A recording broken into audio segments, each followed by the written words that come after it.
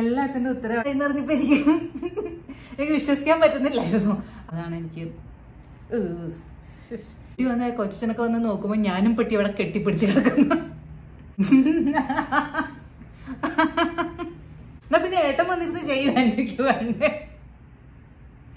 Hi guys, welcome back to my channel. അപ്പോൾ ഇന്നത്തെ video എന്ന് പറയുന്നത് നമ്മൾ കുറേ നാളുകൾക്ക് ശേഷം, എനിക്കൊന്ന് വർഷങ്ങൾക്ക് ശേഷമാണ് തോന്നുന്നു ഒരു Q&A ചെയ്യുന്നത്. അപ്പോൾ ഞാൻ ഇന്നലെ പെട്ടെന്ന് വൈകുന്നേരം എനിക്ക് തോന്നി ഒരു Q&A ചെയ്യാമെന്ന്. അപ്പോൾ ഞാൻ ഇന്നലെ ഇൻസ്റ്റാഗ്രാമിൽ ഒരു സ്റ്റോറി ഇട്ടിട്ടുണ്ടായിരുന്നു. നിങ്ങൾക്ക് എന്തെങ്കിലും ക്വസ്റ്റ്യൻസ് ഉണ്ടെങ്കിൽ ചോദിക്കുക, ഞാനത് ആൻസർ ചെയ്യാന്നുള്ളത്. അപ്പോൾ നമുക്ക് അങ്ങനെ കുറച്ച് ക്വസ്റ്റ്യൻസ് ഒക്കെ വന്നിട്ടുണ്ട്. അപ്പോൾ ഞാൻ എന്തൊക്കെയാണ് ക്വസ്റ്റ്യൻസ് ഉള്ളത് ഞാനായിട്ട് ഇപ്പോഴായിട്ട് എടുത്ത് നോക്കുന്നത്, ഞാൻ നോക്കിയിട്ടുണ്ടായിരുന്നില്ല. അപ്പൊ ഞാൻ എന്തൊക്കെയാന്നുള്ളത് നമുക്ക് ഇപ്പോൾ ആൻസർ ചെയ്യാം കേട്ടോ. അപ്പോൾ ഓരോ ക്വസ്റ്റ്യൻസ് ആയിട്ട് പോവാം. എല്ലാത്തിനും ആൻസർ ചെയ്യാം. ഇപ്പൊ പറഞ്ഞാൽ ആളുകളുടെ പേരൊന്നും വായിക്കുന്നില്ല, ഞാൻ ജസ്റ്റ് ക്വസ്റ്റ്യൻ എന്താന്നുള്ളത് വായിക്കാം. ഓക്കെ, ആദ്യത്തെ ക്വസ്റ്റ്യൻ എന്ന് പറയുന്നത്, hi Rajesh, I watch all your videos and insta stories. What made U to start A YouTube channel? ഞാൻ യൂട്യൂബ് ചാനൽ തുടങ്ങാനായിട്ടുള്ള ഒരു കാരണം എന്ന് പറയുന്നത്, ഞാൻ ഇങ്ങോട്ട് ഇന്ത്യയിൽ നിന്ന് UAE ഷിഫ്റ്റ് ചെയ്ത് കഴിഞ്ഞിട്ട് ഞാനൊരു ജോബ് ഹണ്ടിങ്ങിന്റെ ഒരു ടൈം ഉണ്ടായിരുന്നു. അപ്പൊ എനിക്ക് ജോബ് കിട്ടാനായിട്ട് കുറച്ച് നാളെടുത്തു. അപ്പൊ ഞാൻ ഒരു ഒട്ടും എന്താ പറയാ ഐഡിയലായിട്ടിരിക്കാൻ ഇഷ്ടമുള്ള ഒരാളല്ല. എനിക്ക് എന്തെങ്കിലുമൊക്കെ ആക്റ്റീവായിട്ട് ചെയ്യണം. വെറുതെ ഇരിക്കുന്നതൊന്നും എനിക്ക് വലിയ ഇഷ്ടമല്ല. അപ്പൊ ഒരു അന്ന് ആദ്യം ഉണ്ടായിരുന്നു, ആദ്യക്ക് ഒരു വയസ്സേ ഉണ്ടായിരുന്നുള്ളൂ. ബട്ട് എന്നാൽ പോലും എനിക്ക് ഒരുപാട് ഫ്രീ ടൈം ഉണ്ടായിരുന്നു ആ സമയത്ത്. അപ്പൊ എനിക്ക് വെറുതെ ഇങ്ങനെ TV കണ്ട് കളയാൻ എനിക്ക് തോന്നിയില്ല. അപ്പൊ ഞാൻ വിചാരിച്ചു എന്നാൽ പിന്നെ ഒരു യൂട്യൂബ് ചാനൽ സ്റ്റാർട്ട് ചെയ്യാം. അങ്ങനെ ചിലപ്പോൾ ഒരു യൂട്യൂബർ ആയാലോ, ജോലി കിട്ടിയില്ലെങ്കിലും എന്ന് വിചാരിച്ചു. അങ്ങനെയല്ലായിരുന്നു, ജോബായിരുന്നു പ്രയോറിറ്റി. ജോലി കിട്ടിയില്ല ഞാൻ ചിലപ്പോൾ തിരിച്ച് ഇന്ത്യയിൽ പോയേനെ, അത് വേറെ കാര്യം. പക്ഷെ അങ്ങനെയാണ് ഞാൻ യൂട്യൂബ് ചാനൽ സ്റ്റാർട്ട് ചെയ്യുന്നത്. പിന്നെ യൂട്യൂബ് കുറച്ച് സ്ട്രഗ്ലിംഗ് പീരീഡ് ഒക്കെ ഉണ്ടായിരുന്നു. ഇപ്പോഴും സ്ട്രഗ്ലിംഗ് പീരീഡിലൊക്കെ തന്നെയാണ്. ബട്ട് എന്റെ ജോലി കിട്ടുന്നതും എന്റെ യൂട്യൂബിൽ ആദ്യത്തെ വീഡിയോ വൈറലാവുന്നതും അതൊക്കെ ഒറ്റ എന്താ പറയാ വിത്തിൻ ഒരു 1 വീക്കിനുള്ളിൽ എല്ലാം ഒരുമിച്ച് സംഭവിച്ചു. അപ്പൊ അങ്ങനെയാണ്, അതുകൊണ്ടാണ് യൂട്യൂബ് ചാനൽ സ്റ്റാർട്ട് ചെയ്യാനുള്ള കാരണം. ഒരു കുട്ടി ചോദിച്ചിരിക്കുന്നുണ്ട്, tell me about evil I, do you believe in that? അതാണ് ചോദ്യം. ഈവിലൈല് എനിക്ക് അറിഞ്ഞുകൂടാ സത്യത്തില്. ചില സമയത്ത് തോന്നും അത് ഉള്ളതാന്ന്, ചിലപ്പം നമ്മള് ടിക്ടോക്ക് ഒക്കെ കാണുമ്പോൾ തോന്നും ചിലപ്പോ അത് ഉള്ളത്. ചിലരൊക്കെ അതിന് ഭയങ്കര സയന്റിഫിക് ആയിട്ടൊക്കെ സംസാരിക്കണ കേട്ടിട്ടുണ്ട്. അതിലൊന്നും എനിക്ക് വലിയ വിശ്വാസമൊന്നും ഉണ്ടായിരുന്നില്ല. ബട്ട് നമ്മളൊരു അമ്മയൊക്കെ ആയി കഴിയുമ്പോണ്ടല്ലോ, നമ്മുടെ കൊച്ചുങ്ങളുടെ കാര്യമൊക്കെ വന്നു കഴിയുമ്പോൾ നമ്മൾ അതിലെ കുറച്ചൊരിത് എടുക്കും. അതായത് ഒരു കാരണവശാലും ഒന്നും നമ്മുടെ മക്കൾക്ക് ഒന്നും ദൂഷ്യം വരരുതെന്നാണല്ലോ നമ്മളൊക്കെ ചിന്തിക്കുക. അപ്പൊ അങ്ങനെ ആദ്യം ഉണ്ടായതിനു ശേഷം എനിക്ക് അങ്ങനത്തെ കാര്യങ്ങളിലൊക്കെ കുറച്ച് വിശ്വാസം വന്നു തുടങ്ങിയിട്ടുണ്ട്. കുറച്ച് അവന്റെ കാര്യത്തിൽ മതി, എന്റെ ഒന്നും എനിക്കതൊരു പ്രശ്നമല്ല. പക്ഷെ അവന്റെ കാര്യം വരുമ്പോൾ ഞാൻ കുറച്ച് അങ്ങനത്തെ കാര്യങ്ങളൊക്കെ ചിന്തിക്കും. പിന്നെ ചോദിച്ചേക്കുന്ന ചോദ്യം, ഹൗസ് ഹണ്ടിങ് എക്സ്പീരിയൻസ് ദുബായിൽ എങ്ങനെ ഉണ്ടായിരുന്നു എന്ന് ചോദിച്ചിട്ടുണ്ട്. അങ്ങനെ ഹൗസ് ഹണ്ടിങ് എന്ന് പറയാൻ, നമ്മൾ ഫസ്റ്റ് ടൈം ഞങ്ങൾ ഷിഫ്റ്റ് ചെയ്തത് ഇന്ത്യയിൽ നിന്ന് അബുദാബിയിലേക്കാണ്. അപ്പൊ പിന്നെ അതിനുശേഷം എനിക്കിവിടെ ദുബായിൽ ജോലി കിട്ടിയപ്പോഴാണ്. അപ്പൊ അബുദാബിയിൽ അങ്ങനെ നമുക്ക് വലിയൊരു ഹൗസ് ഹണ്ടിങ് ഏട്ടൻ ആദ്യം വന്ന ഏട്ടൻ ഇങ്ങനെ ഒരു, ഞാൻ എന്റെ ഹൗസ് ടൂർ ഞാൻ ചെയ്തിട്ടുണ്ട്. ഒരു സ്റ്റുഡിയോ അല്ലല്ലോ, എന്തായിരുന്നു ഏട്ടാ, ഹോട്ടൽ അപ്പാർട്ട്മെന്റ് ആണ് എടുത്തത്. അപ്പൊ അതിൽ എല്ലാം ഉണ്ട്. അപ്പൊ അങ്ങനത്തെ ഒരു അപ്പാർട്ട്മെന്റിൽ നിന്നാണ്. അപ്പൊ നമ്മൾ പിന്നെ ദുബായിക്ക് ഷിഫ്റ്റ് ചെയ്തപ്പോഴാണ് ഒരു ഹൗസ് ഹണ്ടിങ് എന്ന് പറഞ്ഞ പോലെ വന്നത്. അപ്പൊ നമുക്ക് അങ്ങനെ വലിയൊരു ബുദ്ധിമുട്ടൊന്നും ഉണ്ടായിട്ടില്ല. നമുക്ക് അറിയാമായിരുന്നു നമുക്ക് ഏത് ലൊക്കേഷനിലാണ് താമസിക്കേണ്ടതെന്നുള്ളത് കൃത്യമായിട്ട്. അപ്പോൾ അവിടെ വീട് നോക്കി, നമ്മുടെ ബഡ്ജറ്റിന് പറ്റിയ വീട് കിട്ടി, അങ്ങോട്ട് മാറി. പിന്നെ മാറുമ്പോൾ എന്ന് വെച്ചാൽ പിന്നെ ആദ്യയുടെ സ്കൂളിന്റെ ടൈമിലാണ് പിന്നെ മാറുന്നത്. അപ്പോൾ അവന്റെ സ്കൂളിനോട് അടുത്ത്, അപ്പോൾ നമുക്ക് അറിയാലോ അവന്റെ സ്കൂളിനടുത്ത് ഏതൊക്കെ ലൊക്കേഷനാണ് നമുക്ക് ആപ്റ്റ് ആയിട്ടുള്ള, എനിക്ക് ഓഫീസിൽ ഏട്ടൻ ഓഫീസിൽ പോവാ, ആദ്യക്ക് സ്കൂൾ എല്ലാം കൂടെ പറ്റിയൊരു ലൊക്കേഷൻ നോക്കിയിട്ട് നമുക്ക് അങ്ങനെ വലിയൊരു ബുദ്ധിമുട്ടുണ്ടായിട്ടില്ല. രണ്ടാമത്തെ വീട് മാറിയ സമയത്ത് നമുക്കൊരു വീട് ഓൾമോസ്റ്റ് ഓക്കെ ആക്കി നമ്മൾ വെച്ചിട്ട് അവസാന നിമിഷം അത് നമുക്ക് കിട്ടിയില്ല എന്ന് വെച്ച് കഴിഞ്ഞാൽ നമ്മളിങ്ങനെ ആലോചിച്ചുകൊണ്ടിരുന്ന ആ സമയത്ത് അവർ വേറെ ബുക്ക്ഡ് ആയിപ്പോയി. അപ്പൊ അത് നമുക്കൊരു കുറച്ചൊരു വിഷമം വന്നു. ബട്ട് നമ്മുടെ പ്രശ്നമാണ്, അവരുടെ പ്രശ്നമൊന്നും അല്ല. അപ്പൊ അതുകൊണ്ട് തന്നെ ഹൗസ് ഹണ്ടിങ് എക്സ്പീരിയൻസ് ഒന്നും അങ്ങനെ വലിയ പറയത്തക്കതായിട്ട് പ്രശ്നങ്ങളൊന്നും ഉണ്ടായിട്ടില്ല. How do you manage your personal and professional life equally? അതിന്റെ കാരണം എനിക്ക് എന്താ പറയാ, വീട്ടിലെ കാര്യങ്ങൾക്ക് എനിക്ക് ഹൗസ് ഹെൽപ്പ് ഉണ്ട്. അപ്പൊ അതുകൊണ്ട് തന്നെ എനിക്ക് അതിന്റെ ഒരു സ്ട്രെസ് എനിക്കില്ല. അപ്പൊ എനിക്ക് ഞാൻ ഓഫീസിൽ നിന്ന് വന്നാൽ തന്നെയും എനിക്ക് ഒരു ക്വാളിറ്റി ടൈം ആദിയുടെ കൂടെയും ഏട്ടന്റെ കൂടെയും ഒക്കെ സ്പെൻഡ് ചെയ്യാൻ പറ്റുന്നുണ്ട്. അപ്പൊ അതുകൊണ്ട് തന്നെ അപ്പൊ അതൊരു ഭയങ്കര വലിയ അഡ്വാൻറ്റേജ് ആണ്. പിന്നെ പേഴ്സണൽ ലൈഫിൽ അതാണ് എനിക്ക് തോന്നുന്നത്. പ്രൊഫഷണൽ ലൈഫിൽ പിന്നെ നമുക്ക് നല്ല ബെഞ്ച് ഓഫ് ഫ്രണ്ട്സ് കൊളീഗ്സ് ഉണ്ടായിക്കഴിഞ്ഞാൽ നമുക്ക് ഓഫീസിൽ പോകാൻ തോന്നും. അതാണ് എൻ്റെ ഒരു പോളിസി. എനിക്ക് പിന്നെ ഏറ്റവും കൂടുതൽ എൻ്റെ ബെസ്റ്റ് ഫ്രണ്ട്സ് എന്റെ ഇത്രയും നാളിൽ ഉണ്ടായിരിക്കുന്നതൊക്കെ എന്റെ കൊളീഗ്സ് ആണ്. അപ്പൊ നമുക്ക് എന്നു വെച്ചാൽ എല്ലാവരും നമ്മൾ വർക്ക് ചെയ്യുന്നത് നമ്മുടെ നാട്ടിലൊന്നും അല്ലല്ലോ. അപ്പൊ നോക്കുമ്പോൾ നമുക്ക് ആദ്യം വരുന്ന ഫ്രണ്ട്സ് നമ്മുടെ ഓഫീസ് ഫ്രണ്ട്സ് ആണ്. അപ്പൊ അവര് പിന്നെ കൊളീഗ്സ് ആവുന്നു, പിന്നെ അവര് ഫ്രണ്ട്സ് ആവുന്നു, പിന്നെ അവര് ബെസ്റ്റ് ഫ്രണ്ട്സ് ആവുന്നു. അപ്പൊ എന്റെ ബെസ്റ്റ് ഫ്രണ്ട്സ് എന്ന് പറയുന്നത് എല്ലാ സമയത്തും എന്റെ ആ വർക്ക് ചെയ്യുന്ന സമയത്ത് എന്റെ ഓഫീസിൽ ഉള്ള ആളുകളായിരിക്കും. ആ സമയത്തെ ബെസ്റ്റ് ഫ്രണ്ട്സ് നമുക്ക് ഫ്രീക്വൻലി നമ്മൾ കാണുന്നു, നമ്മൾ പുറത്തു പോകുന്നു. അങ്ങനെയൊക്കെ നോക്കുമ്പോൾ ഓഫീസ് കൊളീഗ്സ് ആണ് എനിക്ക് ഏറ്റവും എൻ്റെ പ്രൊഫഷണൽ ലൈഫ് കിടുവാക്കാൻ എന്നെ ഹെൽപ്പ് ചെയ്യുന്നത് എപ്പോഴും കൊളീഗ്സ് ആണ്. If possible could you tell me about the syllabus of Dubai schools, which one you recommend? ഇവിടെ ദുബായിൽ എല്ലാ സിലബസും ഉണ്ട്. നമുക്ക് ഇന്ത്യൻ സിലബസ്, CBSE ഉണ്ട്, ബ്രിട്ടീഷ് സിലബസ് ഉണ്ട്, അമേരിക്കൻ ഉണ്ട്, പിന്നെ എല്ലാം ഉണ്ട് കേട്ടോ. ജർമ്മൻ ഉണ്ട്, ഫിലിപ്പീൻസും ഉണ്ട്, എല്ലാ സിലബസും ഇവിടെ ഉണ്ട്. ഞാൻ ഇന്ത്യനിൽ വിടാത്തതിന് കാരണം ഞാൻ പ്രിഫർ ചെയ്യുന്നത് ബ്രിട്ടീഷ് സിലബസ് ആണ്.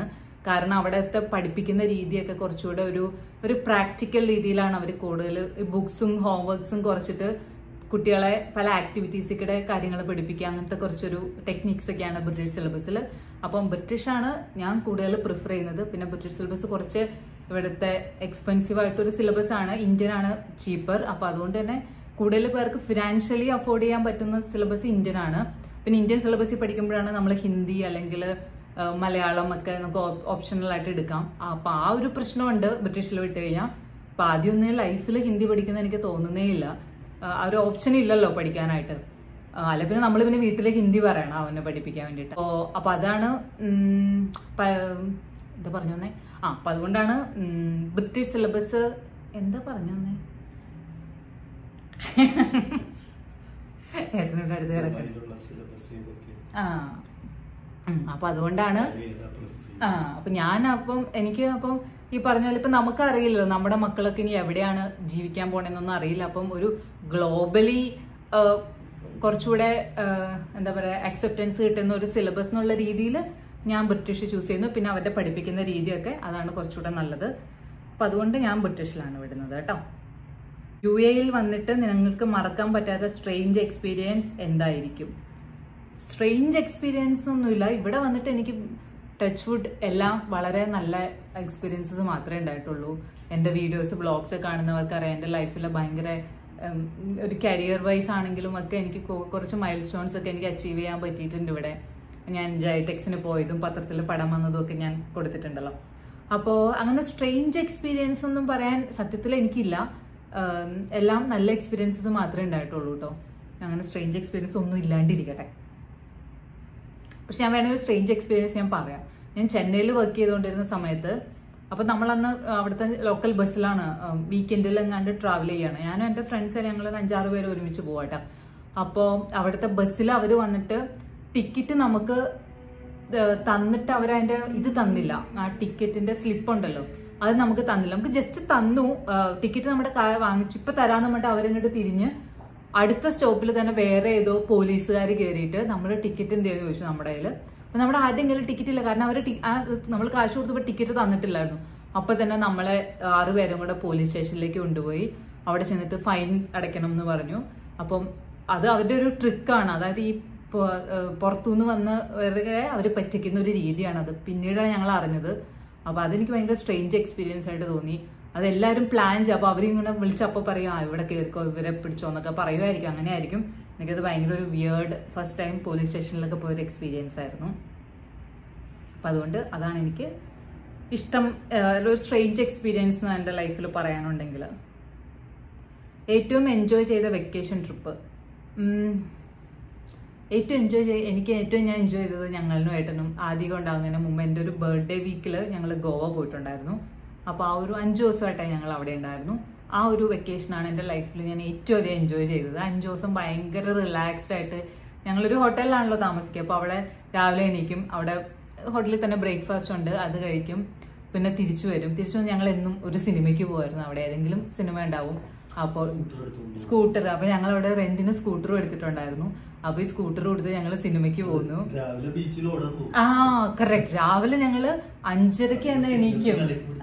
അത് തന്നെ 5:30 എണീറ്റ് ഞങ്ങള് ബാഗ ബീച്ചിൽ എന്നും ഓടി മരിക്കാറായിട്ട് വന്ന് വീട്ടില് 1 മണിക്കൂറോളം ഞങ്ങൾ ഓടുമായിരുന്നു. എന്നിട്ട് വീട്ടിൽ വന്ന് കുളിക്കുന്നു, നേരെ ബ്രേക്ക്ഫാസ്റ്റ് കഴിക്കുന്നു, പിന്നെ ഞങ്ങൾ സിനിമാ തിയേറ്ററിൽ പോകും. അത് ഡിയർ സിന്ദഗി ഒക്കെ അവിടെ കണ്ട സിനിമയാണ്. അപ്പൊ സിനിമാ തിയേറ്ററിൽ പോയി സിനിമ കാണും, തിരിച്ചു വരും, ലഞ്ച് കഴിച്ചിട്ട് ഞങ്ങൾ നേരെ ബീച്ചിൽ പോകും. ബീച്ചിൽ പോയിട്ട് അവിടെ ഈ ഷാക്ക് ഇങ്ങനെ കിടക്കുന്ന ഒരു സംഭവം ഉണ്ടല്ലോ, അവിടെ കുടയൊക്കെ ഉണ്ടാവും. അവിടെ ഞങ്ങൾ ഇങ്ങനെ ഡ്രിങ്ക്സ് ഒക്കെ അടിച്ച് ഞങ്ങൾ അവിടെ ഇങ്ങനെ കിടന്നിട്ട് ഞങ്ങൾ അവിടെ ബീച്ചിൽ കിടന്ന് ഞങ്ങൾ ഉറങ്ങുമായിരുന്നു. ഉറങ്ങിയിട്ട് ഞങ്ങൾ പിന്നെ വൈകുന്നേരം ആകുമ്പോൾ ഞങ്ങൾ എല്ലാം ഫ്രഷ് ആയിട്ട് എണീക്കും. ബീച്ചിൽ തന്നെ കേട്ടോ, അവിടെ തന്നെ എണീക്കും. എന്നിട്ട് ഞങ്ങൾ അവിടെ പിന്നെ ഞങ്ങള് ഫുൾ ഓൺ വൈബാണ്. പിന്നെ വൈകുന്നേരമൊക്കെ കറങ്ങാനൊക്കെ പോയി, പബ്ബിലല്ല എന്നിട്ട് ക്ലബ്സില് അല്ലേ, അവിടെയൊക്കെ പോയി. അങ്ങനെ എന്താ പറയാ, ആ ഗോവയിലെ ആ ഒരു നല്ല രസമാണ്. ആ ഒരു രാത്രി ലൈഫ് ഭയങ്കര കിടുവാണ് അവിടെ. അപ്പോൾ അതൊക്കെ അങ്ങനെ ഞങ്ങളൊരു 5 ദിവസം ആർമാദിച്ചിരുന്നു. ആ 5 ദിവസത്തെ ട്രിപ്പാണ് എനിക്ക് ഭയങ്കര ഇഷ്ടമുള്ള ഒരു ട്രിപ്പ് എന്ന് പറയുന്നത്. ജോലി ചെയ്യുന്നതാണോ അതോ യൂട്യൂബറായിട്ട് ഇരിക്കുന്നതാണോ പ്രിഫർ ചെയ്യുന്നതെന്ന്? ഓൾവേസ് ജോലി ചെയ്യുന്നതാണ് കേട്ടോ പ്രിഫർ ചെയ്യുന്നത്. യൂട്യൂബ് ഉണ്ടെങ്കിലും ഇല്ലെങ്കിലും എനിക്കൊരു പ്രശ്നമല്ല. ബട്ട് എൻ്റെ കരിയർ എന്ന് പറയുന്നത് എനിക്ക് അത്ര ഇമ്പോർട്ടൻ്റ് ആയിട്ടുള്ള ഒരു കാര്യമാണ്. അപ്പം അതുകൊണ്ട് ഇപ്പം ആരെങ്കിലും യൂട്യൂബർ ആവാം എന്നുള്ള രീതിയിൽ പഠിച്ചു വരുന്നവരുണ്ടെങ്കിലും ഞാൻ പറയാണ്, നിങ്ങളുടെ പാരലലി നിങ്ങളുടെ ഒരു സ്ട്രോങ് കരിയർ നിങ്ങൾക്ക് ഉണ്ടായിരിക്കണം. യൂട്യൂബ് നിങ്ങളുടെ ഒരു സെക്കൻഡ് ഇൻകം മാത്രമായിരിക്കണം. അല്ലാണ്ട് ഇതൊരു പ്രൈമറി ആയിട്ടൊക്കെ എടുത്തു കഴിഞ്ഞാൽ ഭയങ്കര സ്ട്രെസ്ഫുൾ ആണ്. പിന്നെ ഇതൊന്നും എപ്പോഴും ഹിറ്റാണ്. നമ്മൾ ഹിറ്റാവുന്നതായിട്ട് മാത്രമല്ലേ ചാനൽസ് കാണുള്ളൂ. ഇത് എത്ര പേര് 1000-1 ഹിറ്റാവുന്ന ചാനൽസ് ഉള്ളത്. അതുകൊണ്ട് നിങ്ങൾ കാശുണ്ടാക്കാനുള്ള ഉദ്ദേശത്തോടെ വരികയും ചെയ്യരുത്. ഈ ഒരു ഫീൽഡിനോട് ഇഷ്ടമാണെങ്കിൽ വരിക. പിന്നെ ഇത് കരിയർ ഓപ്ഷൻ ആയിട്ടൊന്നും എടുത്ത് വരരുത്. കരിയർ വേറെ വേണം. ഇതൊരു പാഷന്റെ പുറത്ത് ചെയ്താൽ ഹിറ്റ് ആവണേ ആവട്ടെ, പാരലൽ ഇത് പോയിക്കോട്ടെ, ആ ഒരു രീതിയിലേ പോകാവുള്ളൂ. ഏതൊക്കെ ഇൻഫ്ലുവൻസേഴ്സ് നിങ്ങളോട് പറഞ്ഞോ യൂട്യൂബൊക്കെ ഇടുവാണ്, നിങ്ങൾ ധൈര്യമായിട്ട് പോരെന്നൊക്കെ പറഞ്ഞാലും കേൾക്കരുത്. നിങ്ങൾ നന്നായി പഠിച്ച് നല്ലൊരു ജോലി വാങ്ങിക്കുക. ഓക്കെ, ഇപ്പൊ യൂട്യൂബ് ഇല്ലെങ്കിലും ഉണ്ടെങ്കിലും നമുക്ക് നമ്മുടെ ഒക്കെ ഒരു സ്കില്ല് വേണം, അതുകൊണ്ട് ജീവിക്കാൻ പറ്റണം. പിന്നെ ഞാൻ പലരും പറഞ്ഞു കേട്ടിട്ടുണ്ട്, യൂട്യൂബ് നിർത്തിയാൽ എന്താ ഞാൻ എൻ്റെ ജോലിക്ക് തിരിച്ചു പോകുന്നുള്ളത്. അപ്പം നമുക്ക് ഇപ്പൊ മുന്നേ പറഞ്ഞ പോലെ നമ്മളൊരു ഭയങ്കര ഗ്യാപ്പൊക്കെ ഇൻഡസ്ട്രിയിൽ നിന്ന് എടുത്തിട്ട് പിന്നെ തിരിച്ചു ചെല്ലാന്ന് പറഞ്ഞാൽ കുറച്ച് ബുദ്ധിമുട്ടുള്ള കാര്യമാണ്. കാരണം വേറെ ചെറിയ പിള്ളേർ വന്ന് അവർ ഭയങ്കര പുലികളായിട്ട് അവർ പണിയെടുത്തുകൊണ്ടിരിക്കുമ്പോഴായിരിക്കും നമ്മൾ ഇടയ്ക്ക് കയറി ചെല്ലാൻ പോകുന്നത്. അപ്പൊ നമുക്ക് അത് ഭയങ്കര സ്ട്രഗിളിങ് ആയിരിക്കും. അപ്പൊ അതുകൊണ്ട് തന്നെ യൂട്യൂബ് ഒരു പെർമനന്റ് ഒരു കരിയറോ അല്ലെങ്കിൽ ഒരു സോഴ്സ് ഓഫ് ഇൻകം ഒന്നും അല്ല.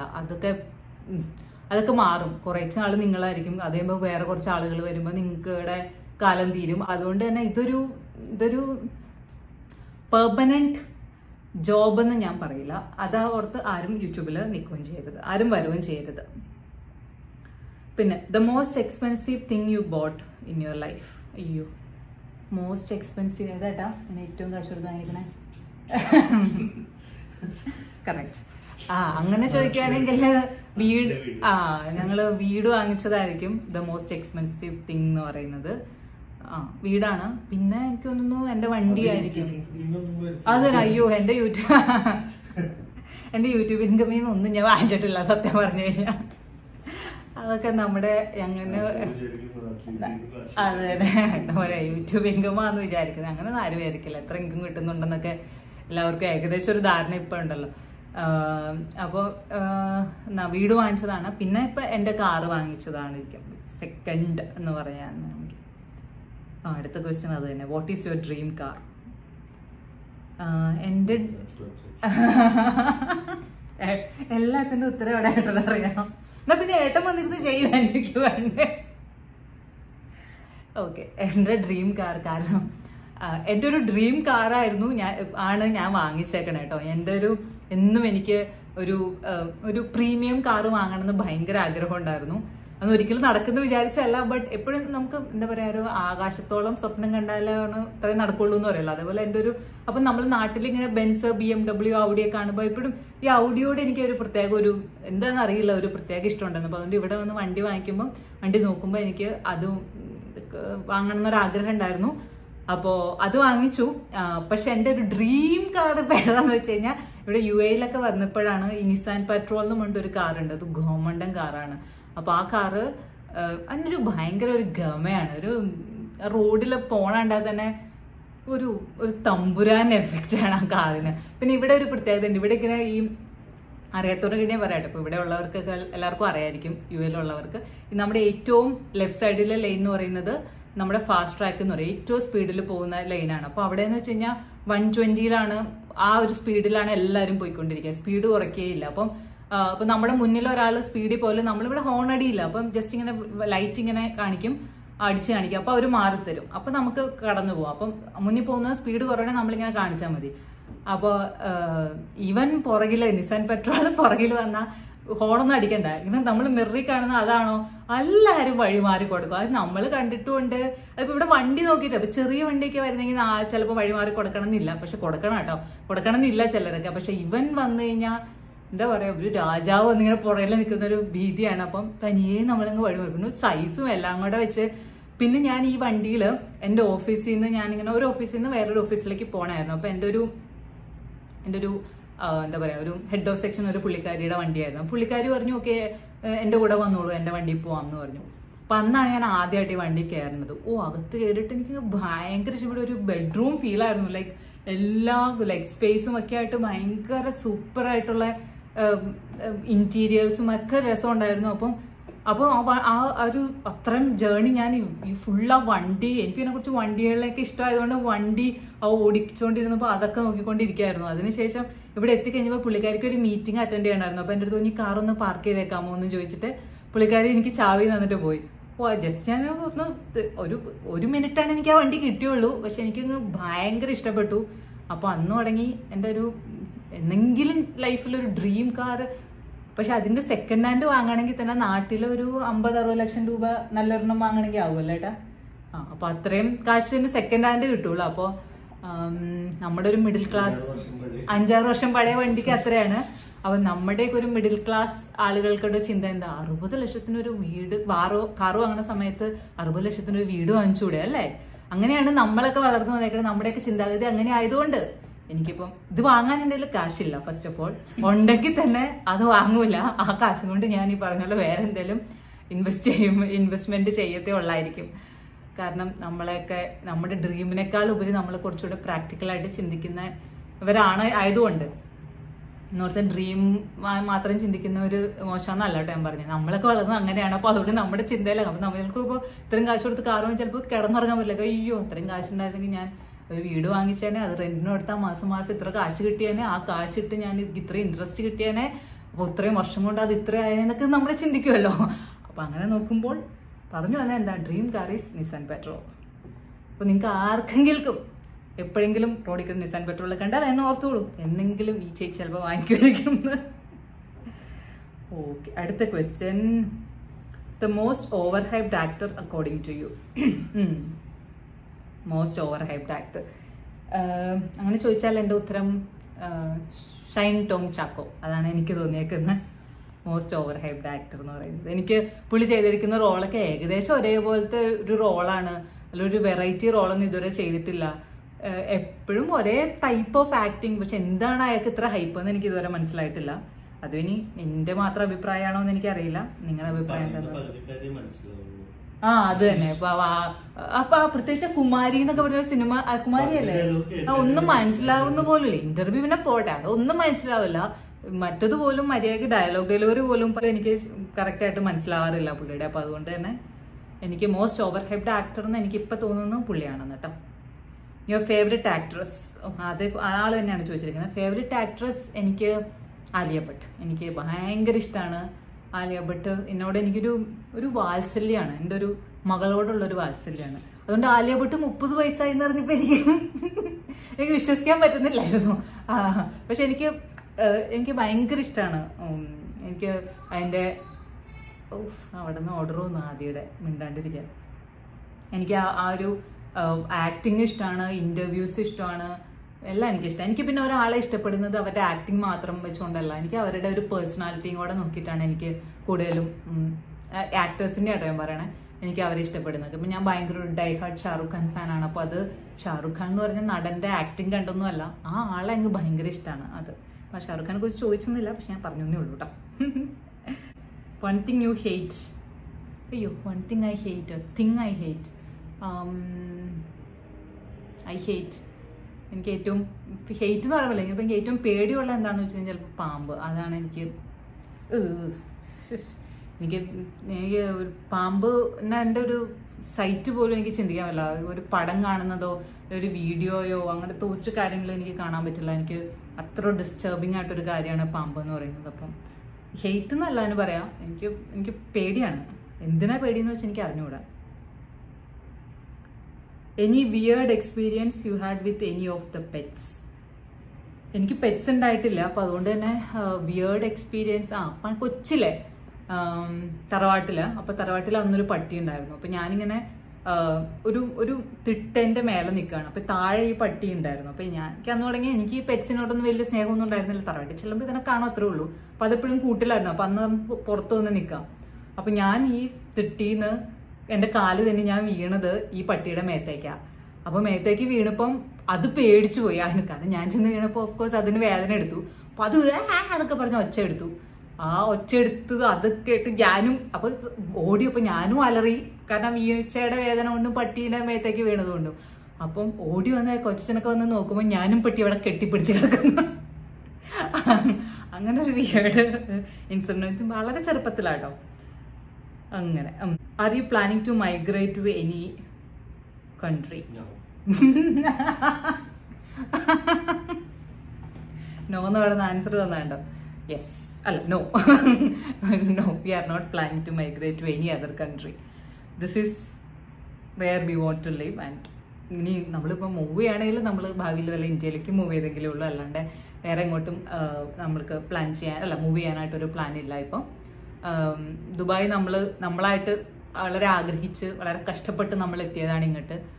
നമുക്കിടെ ഒരു ഡ്രീം കൺട്രി ആയിരുന്നു ഇവിടെ വരണം എന്നുള്ളത്. അപ്പൊ മുമ്പ് ഞാൻ വീഡിയോസിൽ പറഞ്ഞിട്ടുണ്ട്, ആ സമയത്ത് നമുക്ക് വേറെ ഓപ്ഷൻസും അവൈലബിൾ ആയിരുന്നു. പക്ഷെ എന്നിട്ട് നമ്മൾ അതിനേക്കാളൊക്കെ ഉപരി ദുബായ് ചൂസ് ചെയ്തതാണ്. അപ്പൊ ഇവിടുത്തെ ലൈഫ് സ്റ്റൈലും ഇവിടുത്തെ എന്താ പറയാ എല്ലാം നമുക്ക് കുറച്ചുകൂടെ സൂട്ടബിൾ ആയിട്ട് ഞങ്ങൾക്ക് തോന്നുന്നത് ദുബായ് ആണ്.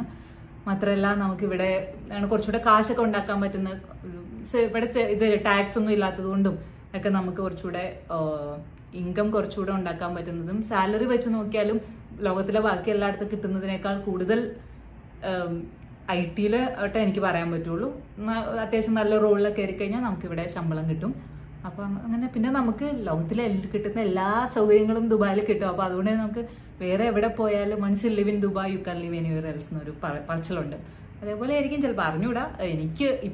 എനിക്കും ഒരിടത്തേക്കും പോകണമെന്ന് ആഗ്രഹമില്ല. വെക്കേഷനൊക്കെ പല സ്ഥലത്തൊക്കെ നാട്ടിലൊക്കെ പോയി ട്രിപ്സ് ഒക്കെ പോകാൻ ഇഷ്ടമാണ്. But I want to live here for ever പറ്റുമെന്ന് അറിയില്ല. But I want to live here for now. അപ്പൊ ഇത്രയൊക്കെ ഇപ്പൊ തന്നെ വീഡിയോ എത്ര മിനിറ്റ് ആയി? 26 മിനിറ്റ് ആയി. എഡിറ്റ് ചെയ്ത് കുറച്ചൊക്കെ ക്വസ്റ്റ്യൻസ് കുറയ്ക്കാൻ പറ്റുമെന്ന് നോക്കാം. കാരണം ഇത്രയും നേരത്തെ വീഡിയോ ആദ്യം വരുകയും ചെയ്തു. Time up. അപ്പൊ ഇതായിരുന്നു എൻ്റെ ഒരു ഇങ്ങനത്തെ Q&A വീഡിയോസ് ഇഷ്ടമാണെങ്കിൽ പറയാട്ടോ. അങ്ങനെയാണ് നിങ്ങൾ ഇടയ്ക്കിടയ്ക്ക് ഞാൻ ചെയ്യാം. അപ്പോൾ ഇതായിരുന്നു എൻ്റെ വീഡിയോ എല്ലാവർക്കും ഇഷ്ടപ്പെട്ടു എന്നിരുന്നു. ഇഷ്ടപ്പെട്ടെങ്കിൽ please to subscribe to my channel and keep loving my channel. See in my next video. Till then you take care. By.